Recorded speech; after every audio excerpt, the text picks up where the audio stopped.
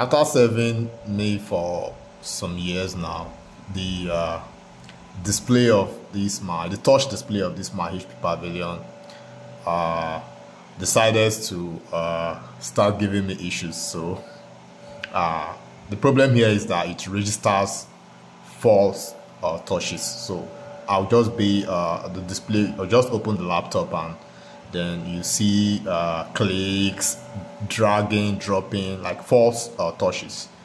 And it doesn't only happen when it's idle, it happens also when I'm interacting, for instance, with my mouse.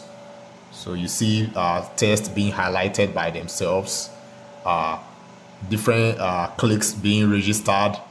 So as it is now, so when you are faced with a problem like this, what you have to do is what everyone wants to do is just disable the touch device. Sorry, disable the touch input. So on Windows, it's quite easy and straightforward. You just go to the device manager. Under the device manager, you see I think human interface device, something like that. Yes. Then under human interface devices, you select anything that has something like touch screen there. So if your laptop is a touch screen laptop like this HP Pavilion, then you see something with something like a touch screen, maybe HP something touch screen there, and then you disable it. Easy and straightforward. But what we have here is a Linux desktop. Now on Linux, it's also very easy to do. It's very easy to do, but with under one condition, and that condition is you are not using Wayland. Of course, I'm not saying that if you are using Wayland as your windowing system for your Linux distro, you wouldn't be able to disable your touchscreen. But the method I'm going to show you here only works for X11 based Linux. It only works for X11. Okay, so let me just first of all so now if you want to do this on your X11 Windows system, first you have to make sure that you are using X11 or Xbox. Now there are a lot of debates out there on which is better. Is it X11 or Wayland, or by how much does Wayland improve over X11? Wayland or X11's our go.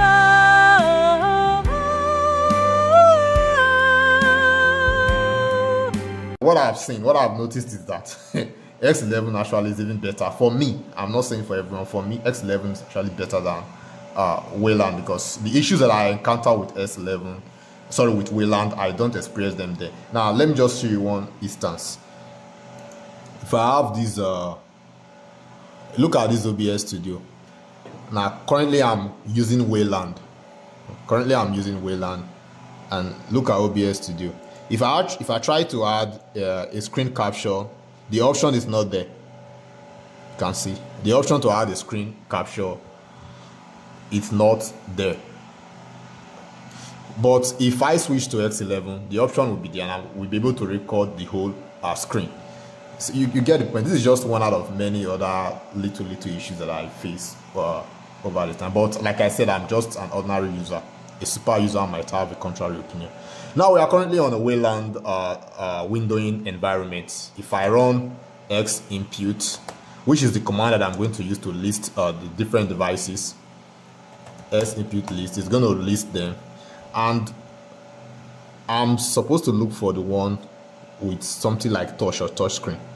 And as you can see from here, the one with this ID, what was it called, ID 10, is what X Wayland touch. So this is supposed to work. Well, if I run X input disable 10 for instance, it's going to throw an error. Running S input on the Wayland server, see S input man page for more details. So this one is only going to work when we switch to X11. And how do we switch to X11? It's very simple. Just log out, and then your login screen. Okay, let me log out now. I'll log out,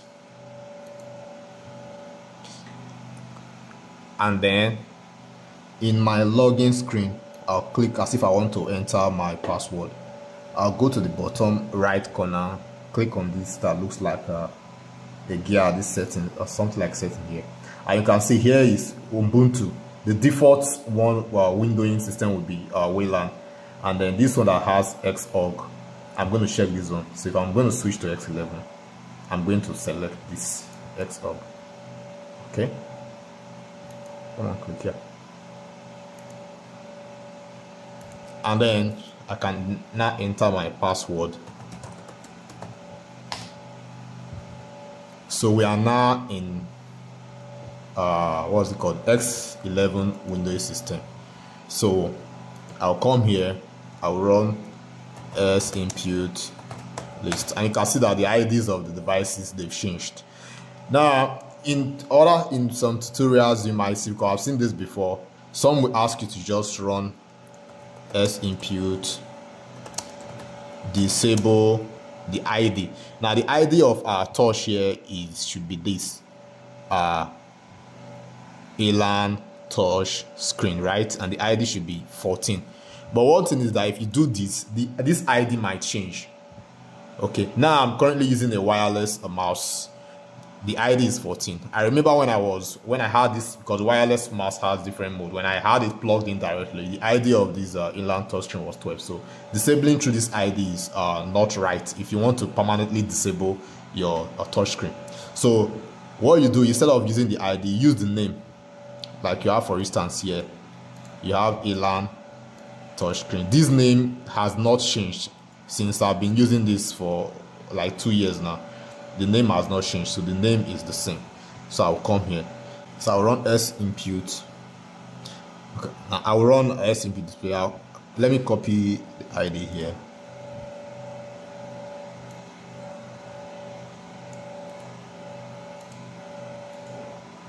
paste it. Okay, since I'm using a name, I'll put them within square, within quotes. Input disable this. Now when you do this, the touch will stop working. Like you can see, it will stop capturing any touch. It's not working now. But the problem is that if you restart your computer, you log in and log out again, your touch will start working. It will resume working. So if I restart the computer, if I restart this computer, the touch will resume working. Now to make this permanent, there are a few ways you can do it. You can either use your bash profile, include the command in your bash profile or your bash ROC file, or you can do it in the ordinary user way, and that is just coming here to this startup. So I will add a terminal. So what this does is that all these, when you log in, these commands, they are going to run. So any command that you add here is going to run. Now we'll call these disable touch screen.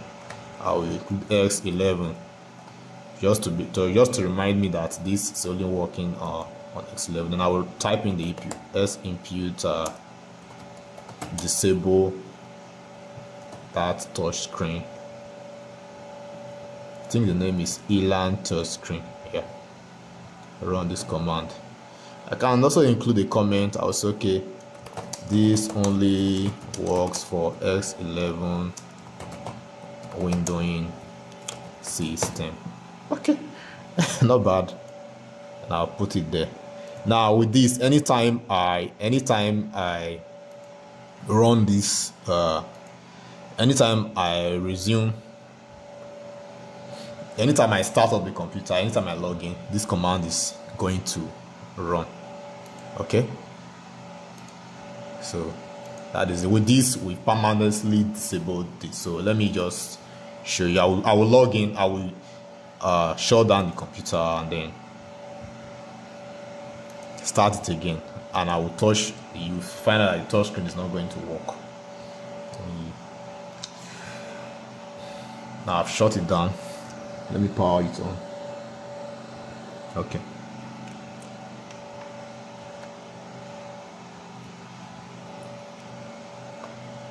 So I'm running Ubuntu alongside Windows on this particular computer.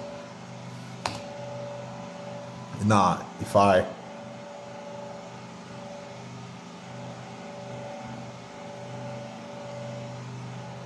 log in everything,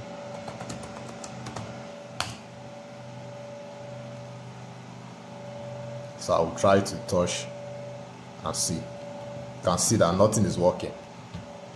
Nothing is working anymore. So the touch, nothing works.